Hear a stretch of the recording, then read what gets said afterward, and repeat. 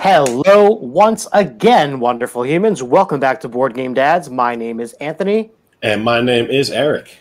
And this is the Board Game Dads Summer Block Party, second to last episode. Last theme of the 7 themes, but we do still have our live show next week. So please be sure to tune into that, chat with us live. And we're going to talk about some of your comments from the previous videos. Speaking of that, so we had 6 other themes of summer. Today is the last one. I don't know. I don't want to say save the best for last, right? That's not applicable here. I mean, your favorite was Shark Week, I think, right? I mean, we sort of covered. All right, so it's the ocean, right? That's what this one is. It's the ocean. Right. We sort of covered some of the ocean with Shark Week. We sort of covered some ocean-ish games with Pirates. And, in a couple of the other videos, Santa Monica has got, the ocean in it. So we've touched on it here and there. This is actually about the ocean, not just sharks. And we're diving right in now. We're not just kind of like getting our feet wet. This is all about ocean games, and we're pretty excited. We've had a great time. I got to say, during this whole block party, we had some cool special guests. We talked about a whole bunch of games. And we heard from you folks, from you listeners and you watchers or your viewers, whatever you got to call yourselves. And it was really fun. So I'm happy that we did this. And we've got some more plans in the future for some more event type things like this, which we'll talk about a little later on in the grand scheme of things. But for now, I'm going to stop rambling and we're going to start focusing on the ocean. So, Eric, when we talk about the ocean, besides sharks, what other things come to mind? Well, I've been fascinated with the ocean since I've been a kid, right? The sea life, all types of sea life, including, the stuff that doesn't exist anymore. But, you think maybe because we know more about the moon than we know about the bottom of the ocean. And there's some amazing creatures that develop all types of abilities, bioluminescence, and just like extreme temperatures that they can survive in, and it's crazy. And so and I love some scary looking stuff down there as well. Some really scary, and some of the scariest looking stuff is like harmless, but still, but some really beautiful looking stuff too. And I think the games that we're going to talk about today certainly highlight a lot of the really stunning views and scenes that are in the ocean, both on the close to the surface and way down deep. So without further ado, I would say let's move on to some honorable mentions. I'm going to go ahead and give my one first, if that's okay. Because I know you usually have several, and I usually only have one. I try to keep it to one, but then at the last second I change it, and I just shoot off in all different directions. So one of the sort of sub-themes under the whole ocean kind of umbrella is ocean exploration. And so this one is deep sea adventure, which is all about diving down with your scuba divers in this submarine, trying to get the most valuable treasure. It's got a pretty cool kind of push your luck thing, like how far deep into the ocean do you want to go? Because the farther down you go, the longer it's going to take you to get back up. And the cool kind of catch about that is in this game, all the players, it's not cooperative, but you're all sharing the oxygen supply of the submarine, which can make for some pretty interesting decisions. And, you're kind of like, it's push your luck with some big ramifications. When you play this game with 3 or 4 players, everybody gets greedy. Nobody gets back to the ship or to the submarine with any treasures. You do like 4 rounds, and finally one person gets smart, gets out of the ship, grabs the first thing they see, and gets back onto the sub. It could be that little tiny, almost invaluable or next to nothing treasure that could win it for you. If you never heard of Deep Sea Adventure, definitely check it out. Very simple looking game, but very elegant and a whole lot of fun. And it's in the tiniest box you can imagine. It's it's one of those oink games. Yep. All right, Eric, so what do you got for us for the HMs in the ocean? All right, so you did, ocean exploration, salvaging treasure from the bottom, that kind of thing. And so the other main theme of the ocean that I didn't touch on with my other games is like underwater civilizations. And there's a bunch of different games where you're playing, some resource management game, a worker placement game, whatever. And the setting is just an underwater civilization instead of a farm or some European countryside. And so the game that I want to talk about, all right, that I'm not going to talk about, but I'm going to briefly mention, is Underwater Cities. It's a cool game. It's kind of long, and we've only played it once, but we enjoyed it. There's just kind of a lot of rules, a lot of little things to learn, and then to be able to replay it, you got to get a few plays under the belt in order to really remember what you're doing. Yeah. We're not there yet. I remember you being very excited about this game when it first came out, actually. It's underwater. Yeah, it's literally underwater cities. So yeah, that's cool. I would check that one out. But like you said, it seems like you have to kind of devote a good amount of time to it, especially if you haven't played it too recently. Indeed. It is what it is. All right, so on to some official picks here. Eric, your first game is really as on the nose as we can get for the theme of this one. What's your first game? It's called Oceans. There you go. we're doing it about oceans, and the game's called Oceans. So this is a North Star game, or by North Star Games. And if you've played Evolution, then you pretty much understand the core rules of Oceans. The game it's about 60 to 90 minutes. Plays 2 to 4, and it says 12 and up on Board Game Geek, or on the box, but on Board Game Geek it says 10 and up. So there's a Reef variant that you can play that makes the game a little bit more basic. But otherwise, it's an engine building game. It's got some take that. It's got some hand management, and it's got hidden victory points, which is cool because the fish that you are eating throughout the game, you're hiding behind a screen, but then you're also going to be using them. You're spending them. So you can't just count somebody's as they go, oh, they got this many, because they're also spending them to pay for cards later on. Okay. So that's pretty much the core mechanisms of the game. And the way the game plays is there's 4 phases. First, you're going to play a card or 2 cards, depending on if something has been triggered in the game. And then you're going to feed one of your species. Then you're going to age all your species, which means you're going to remove 1 fish population from each species that you have and score them as points. Again, at a certain point in the game, you'll be doing this for 2 fish, 2 population of each fish, and then they'll be going behind your screen as points. If you can't age the full amount, they go extinct. And you just lose them, and that's it. But you still keep all the fish that you've been eating the entire time. And then you discard any cards you don't want, except for deep cards. And you drop back up to 6.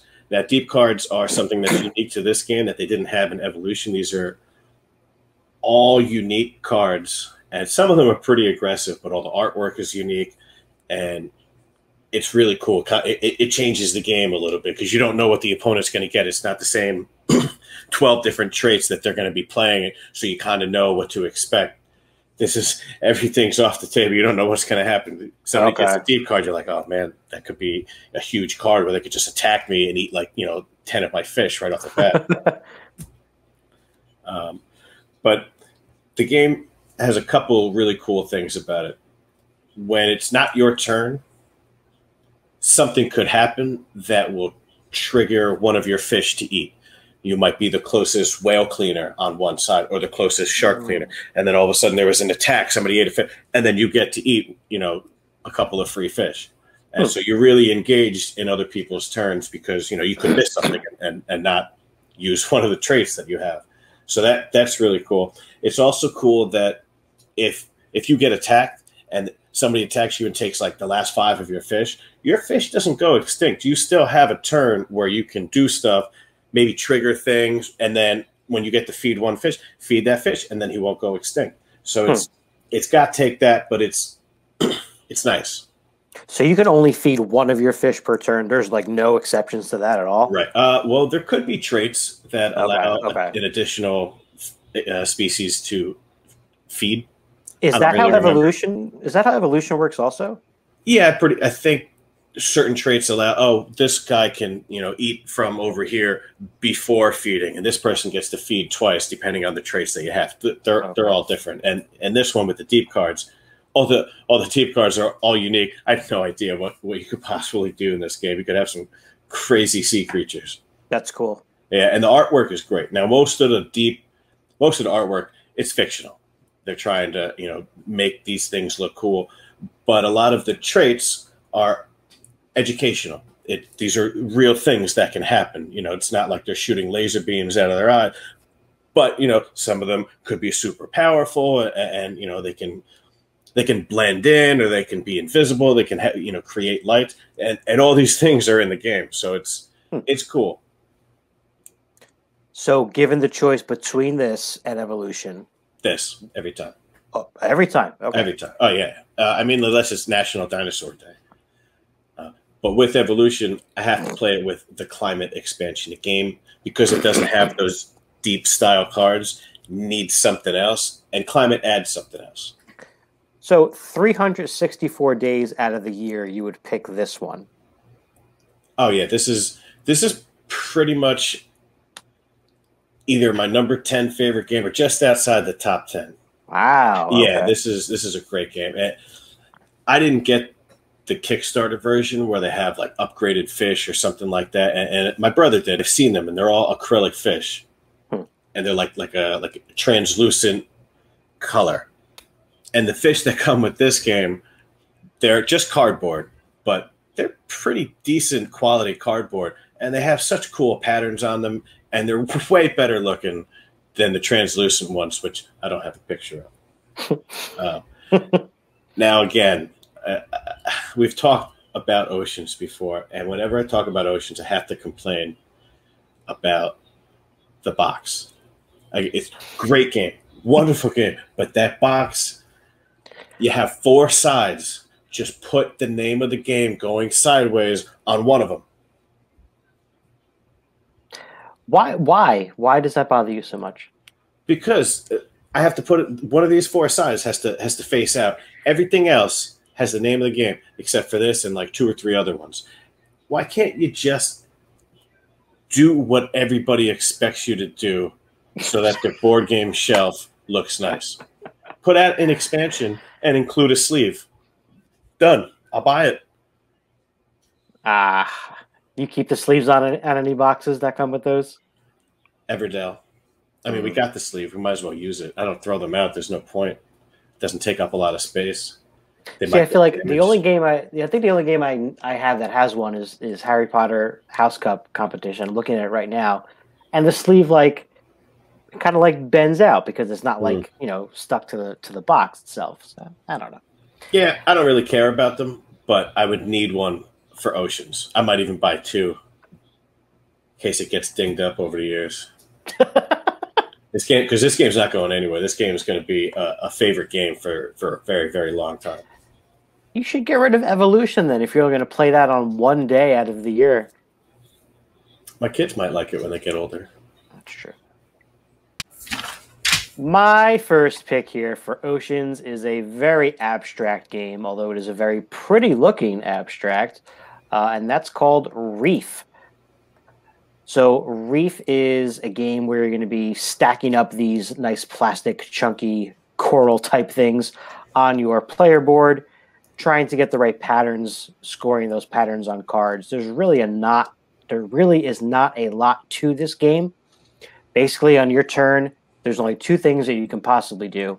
You either take a card from the display that's out there, or you play one from your hand. If you take a card from the display, that's your whole turn. It's over. If you play a card from your hand, you're going to do 2 things. So the cards in this game have a top and a bottom part. And basically, you're going to do the top part first, which is collect whatever two pieces of coral or reef that are on that card. And then the bottom part is the optional one. That's going to show you the pattern that could score you points. So if you have that pattern, you can score those points, but you don't have to. You're still going to get the 2 pieces from the top. If you have that pattern more than one time on your board, you can score it multiple times. So like, for example, there's some that are just, you need 2 stacks that are too high. If you have a bunch of those, then you could score 2 points per those. You could multiply that by 7, 8, however many of those you have. Other ones are going to be a little bit harder, like, 4 in a square. You're not going to be able to put that in multiple places on your board. But it's always kind of changing the way that your layout is because you're stacking on top, and only the one that's on top counts when you're scoring these patterns. I should note that you can only stack up to 4 high. And then once you can never take any of them off, so you're not going to move them around at all. The game ends when one of the colors completely runs out, and then everyone has one last chance to score any cards they have in their hand. We picked this one up at PAX Unplugged a couple years ago. It was super cheap. It was like a no-brainer, and it's fun. It's got a good table presence, nice plastic chunky pieces, and pretty easy to teach. You guys have this one too, I think, right? We do not have this one. This one, you don't? Oh, I thought I played this with you. It looks so cool, but because it's abstract, I don't know that we're gonna like it. So this is a try before we buy, and because I've almost gotten this a couple of times, but I just been holding off because it's so popular that I know somebody's gonna have it, and we'll just check it out there. But yeah, we love the theme.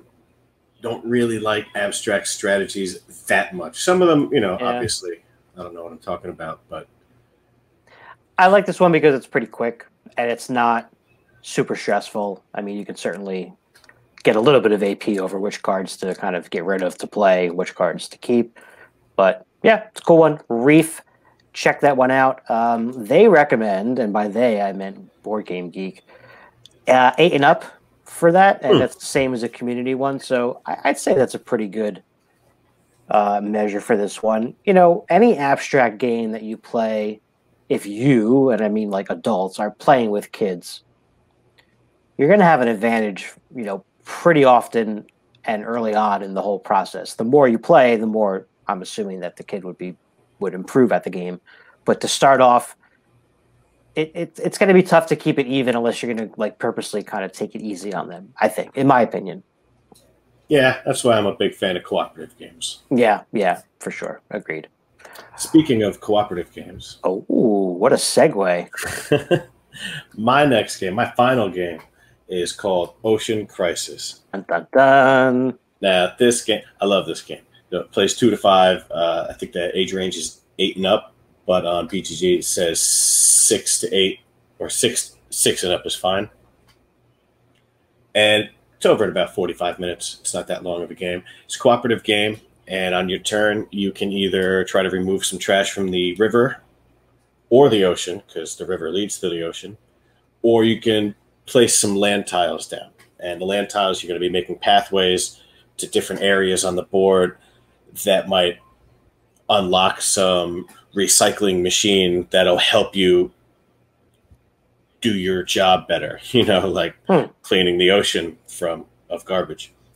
And it's really cool. It's got such a positive message. It's made from recyclable materials, and it's got maybe 3 side missions or scenarios that come with the game. So while you're playing the game, you can also be trying to save the shark or the dolphin or the sea turtle or something like that. So it's got a little bit of wildlife in there as well.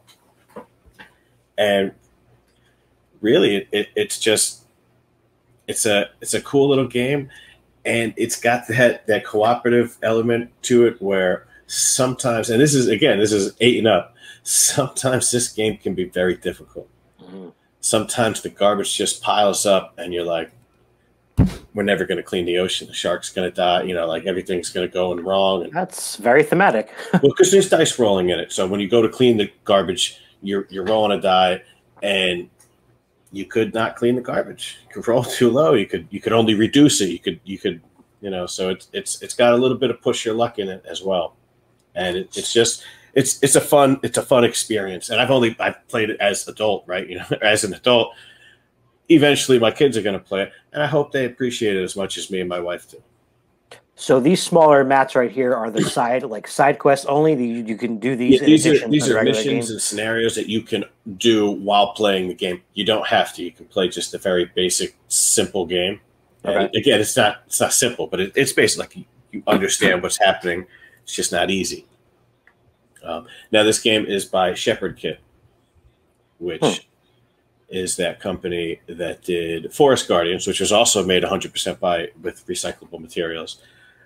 But again, I feel like I just ragged on Oceans for that box. I gotta rag on Shepherd Kit for this stupid mascot they have of this thing, this like fox in a diaper. Like, what a swing and a miss. Why? Fox in a diaper. So, just to be clear, is this a? What does that have to do with the ocean? Also, well, he's cleaning up. He's got plastic. Eva, why is he wearing a diaper? Maybe now, just hear me out. Maybe that diaper is full of recyclable materials and garbage that he's cleaned up for the ocean. He just keeps stuffing it in there. So that's how much work he's done today. So he's a weirdo. Now, is this a playable character in the game, or is it just like an extra piece of cardboard that comes with it? I think that's the first player marker. Okay. Yeah. So you have to see it. The game's really awesome. You know, I hate to go out on such a sour note, but the game's really awesome. It's cooperative, and it's a great game to play with kids. But to your knowledge, does Forest Guardians have one of these annoying mascots as well? It's got the same one because it's Shepherd Kit is the company they're like the publisher or designer or whatever, and so they have this same thing in both games. I don't know. It's just amusing to me that it bugs you so much, but it is pretty stupid looking. I will say it is. Cool. Ocean Crisis is a game that has been on my to play list for quite a while. Actually, in fact, I think that like the last few times I've been at your house, it's been one of the things that's been, we could play this, we could play Ocean Crisis. So I definitely want to get that one. Give that one a shot for sure. And like you said, a great teaching game too, a great real life experience there with the cleaning up the ocean. That's Can't cool. talk about the ocean and not mention protecting the ocean. Yeah. All right. So my second and final pick here in the ocean theme is a game by Anton Bauza, who is one of my favorite designers because he designed Ghost Stories, Seven Wonders, and this one here, Oceanos, which is a really cool looking game. The components are fantastic. We'll get into that a little bit later, but the basic gameplay here is you're going to be exploring the ocean over 3 rounds, and you're going to get these cards. You're going to take one that you want to use, put it face down, and then everyone's going to reveal that card, and you're basically building these rows of these cards. So each round, you're going to start a new row. They have different symbols on them. There's either some kind of sea creature or a combination of a sea creature. Some of them have treasure chests. Some of them have these crystals. And some of them have eyes of the Kraken, which are bad. And some of them have some coral reef. And basically, you're going to build this tableau over 3 rounds, scoring points in different ways. You're going to get points by getting, collecting or finding rather different types of animals. So the more different species you have in a row will be more points. You can have scuba divers that you can send out. They're going to collect those treasure chests. You can also upgrade your submarine in various ways by using those crystals. And then whoever has the most eyes of the Kraken each round is going to lose some points. At the very end of the game, you're going to get points for your longest group attached adjacent cards of that coral, that pink-looking thing there. So that's something to work on kind of long-term.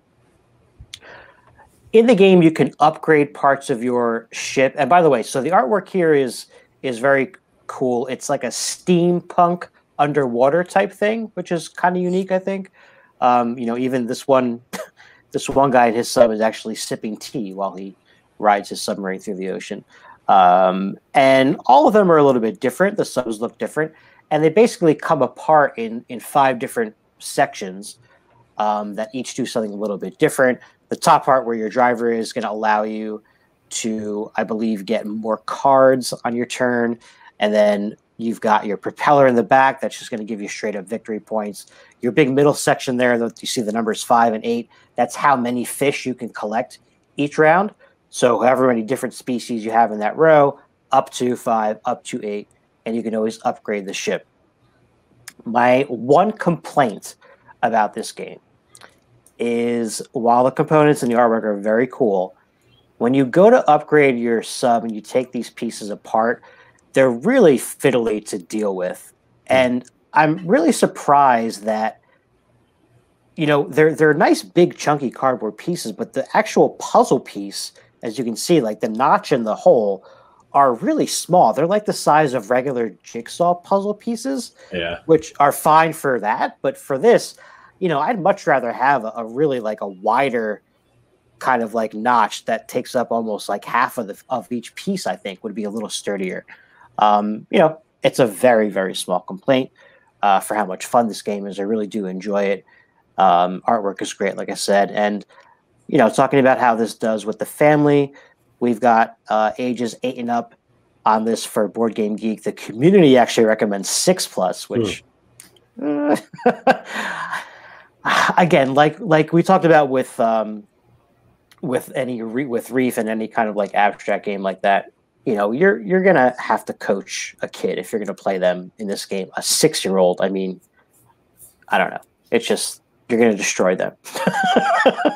Yeah, I haven't played this game in a few years. I don't remember much about it, but the components look great, and the artwork is great, right? It's got really, really nice looking, nice palette of blues in the background, and then nice vibrant pinks, and there's, you know, the red cracking up. It's just, it pops, you know. It looks great. Yeah, good table presence here. All the subs are unique artwork and style, which is cool. Yeah. And even the sea creatures, the fish and the crabs and stuff have like little monocles and like top hats and stuff. It's kooky, but it's a lot of fun. And, you know, and a 6-year-old, an 8-year-old, because maybe not a 6-year-old, they're gonna love that. That's true. That's true. This is a game that could be out and just get played with instead of played fully. Right. With folks, with younger folks, and probably with adults as well. So that's Oceanos from Yellow Games, which has quite a lot of real estate on my shelves these days. They put out a lot of good stuff. Mm-hmm. All right, Eric. So we're almost out of oxygen here. We have to start heading back to the surface. I'm going to grab more treasure so nobody makes it back to the surface. If I can't win, nobody's going to win. I'm taking up all the air. So, folks, as usual, we would absolutely love to hear your comments below in this video. We would like to hear about any other board games featuring the ocean as a backdrop or theme. I know there is a ton of them that we have not even scratched the surface of them for sure. So let us know what your favorites are. And please, please, please remember that next week, August the 18th, we are going to do our first ever Board Game Dads live show where we have Eric and hopefully some people in the chat. And I don't know, lots of comments to talk about. Yeah, we'll see. It'll be interesting. We'll see how it goes. It could be awful, but I guarantee you it'll be funny. I guarantee you it will be live. Scout's honor on that one. Yeah. All right, Eric, anything else you want to add before we get back to the surface? Nope. All right, folks. We'll see you next time.